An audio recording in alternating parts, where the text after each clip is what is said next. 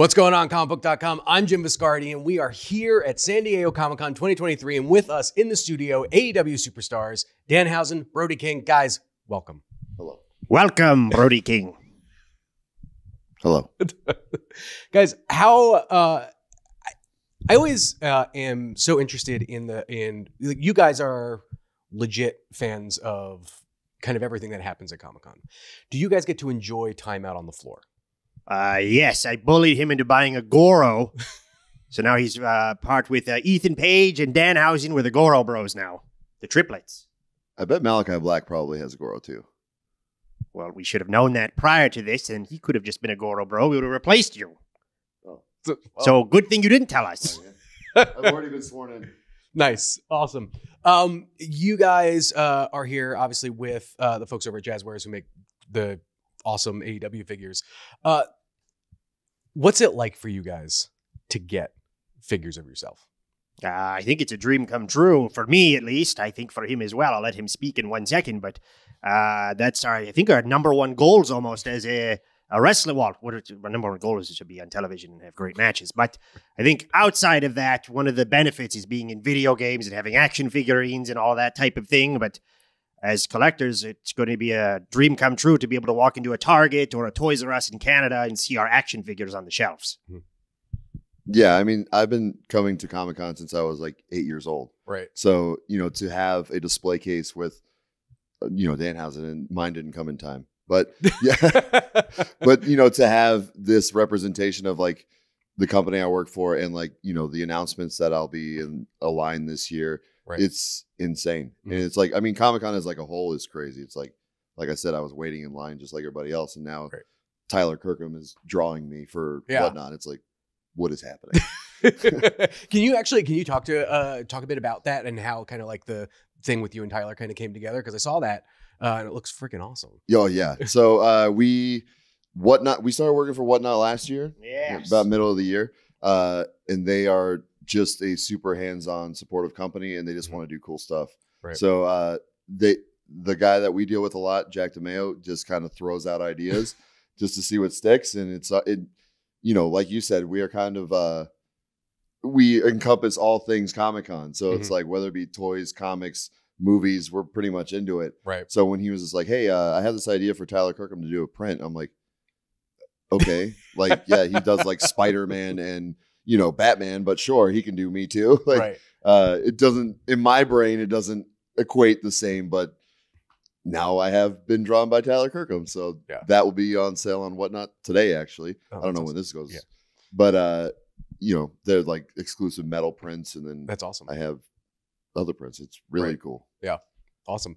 Danhausen, I got to ask, this is a question a lot of fans have been wondering. Has CM Punk given you the boots back? Oh, I had those back within a week. Oh, okay. I think that's a common misconception. They are going to be, they're covered in his blood still, by the way. He texted me and said, "Hey, you can just grab them. They're in my case." So I've had those and they still fit. I'm sure you're going to auction them off. No, I'm keeping those. They're my shoes that have won the AEW championship. What? So. You think it was your shoes? Oh, for sure. They magically fit him. What size shoe do you wear? In a Doc Martin, it is a 10. And I think he wears like an 11.5 or something. I wear an 11 in a normal shoe, so we have the same foot. Perhaps he's me. You're ruining the story. It's supposed to be like, oh, we have drastically different feet, and this day that he needed my boots, they fit. Oh, yeah, well, that's true, actually. Danhausen wears a size 7. CM Punk wears a size 11. I wear a size 7. Don't lie to people. You have tiny feet. It's not true. I'm wearing these fancy shoes, and these are a size 11. Clown shoes. Yeah. Well, yes. But anyways, I have the boots. I got them back. Hook is finding himself a bit solo right now and, going up against Jungle Boy. Jack Perry or whatever. Is there, we have a Hookhausen reunion maybe? People keep asking for it. We are undefeated, so I suppose he did lose the title, I think, last night. So maybe he could let Jackalman, Jack Perry, or whatever his name is, keep that one, and maybe we'll get the tag team titles. But I don't really want to fight FTR, to be quite honest with you. good friends of mine, and also they're quite good at professional wrestling. I don't want to wrestle for an hour. I think it would be tiring. So I try to put it away much quicker than an hour. yes. Maybe I just groin punch him before the bell rings and schoolboy him across the leg. Throw him into a barricade. Yes, that's a good idea. Brody, I got to ask you, obviously, trios champion.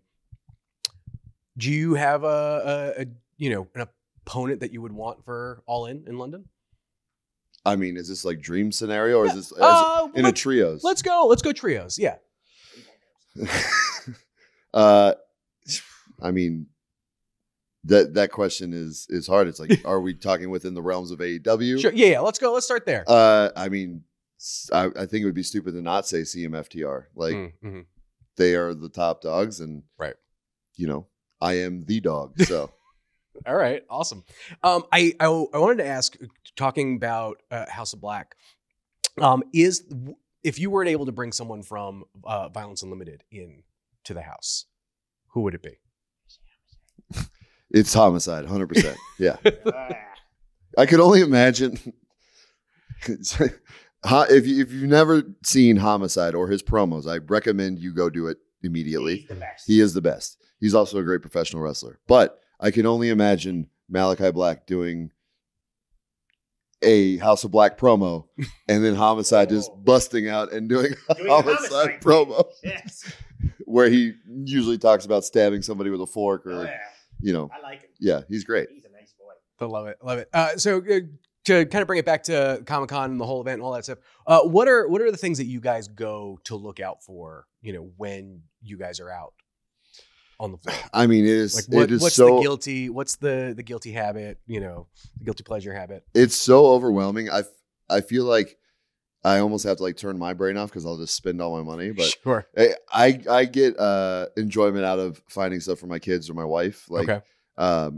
There was like a Monster High exclusive. Sure. I knew that my wife would like that, or like there was like a Lego set that I know my kids would like. Mm-hmm. So it's like being able to like make them more excited because my wife is here right now, but my kids can't be here. Sure. They're too young right now, but I'm sure that they'll have a great time with what we bring home. Mm-hmm.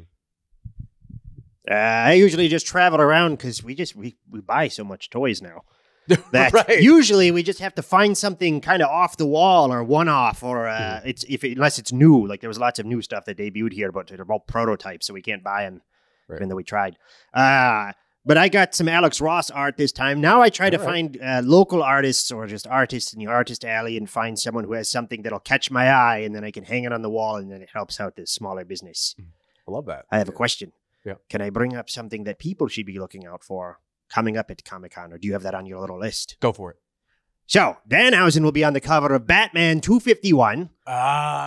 Did you have that on there? Yeah. Oh, well, sorry. No, you're fine. Jumping ahead. Go for it. No. I've ruined his interview. So, I will tell you. You're good. Let's go. It is drawn by Bill Morrison. He did the Simpsons comic books for, is it Bongo? Yes. Yes, he did the originals. So, with Bill Morrison drawing it, it's from Comic Pop Collectibles, and the regular version will be debuting at Baltimore Comic-Con. Okay. And I think it is limited to 3,000 copies only. Nice. And then we have a New York Comic-Con foil cover, and that will be 2,000 copies total. That's awesome. I believe. It might be less than that. I'm pretty sure that's it, though. Could be less. It might be 2,000 and 1,000, but we'll stand corrected at some point, probably. There you go. Perfect. We'll just put a graphic up that just... It'll say, I think, hopefully. Right. Awesome.